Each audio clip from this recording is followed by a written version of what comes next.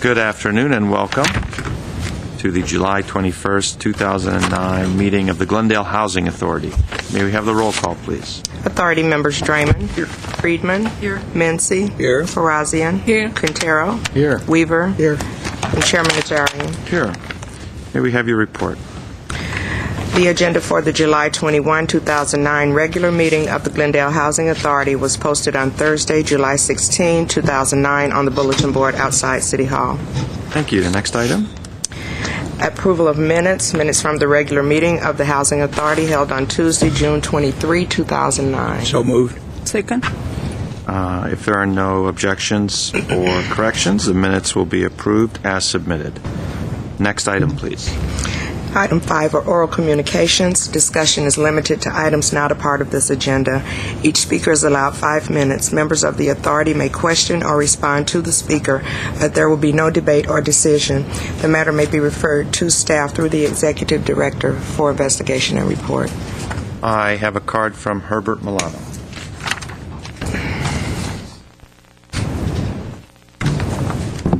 Good afternoon, Chairman Najarian, members of the Housing Authority. My name is Herbert Milano.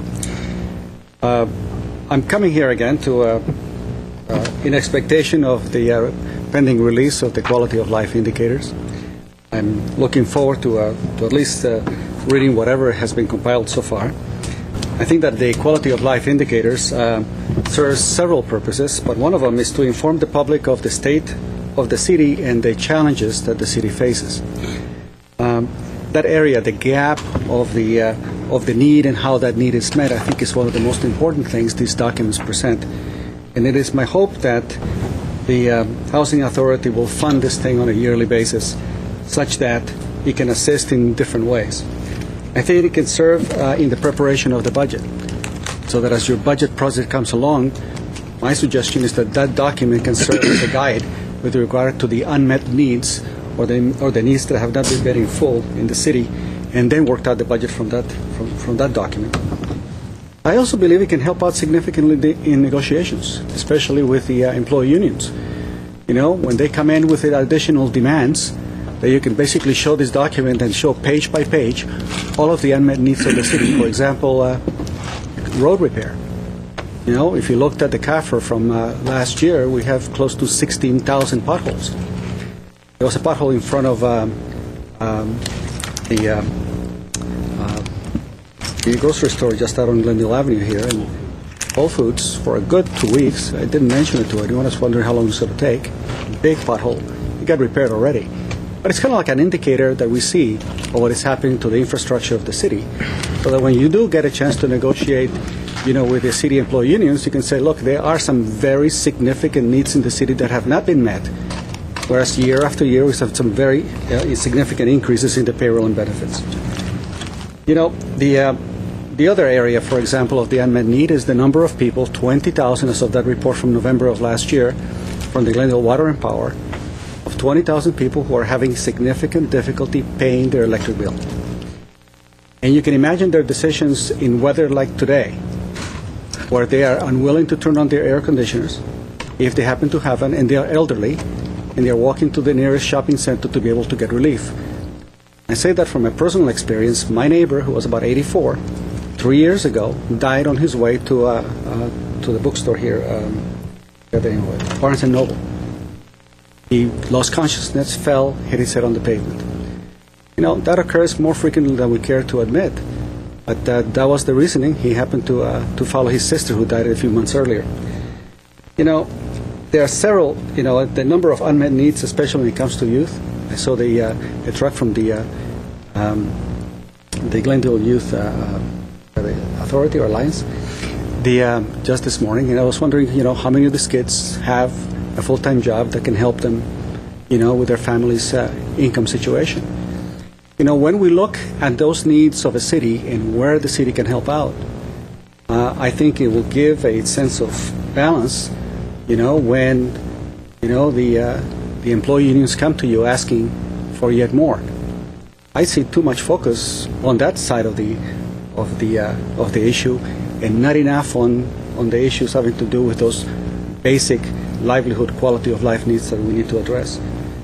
In my mind, the city's objectives should derive from that document, and Mr. Draymond, as you stated, government comes from the ground up. I always love those words.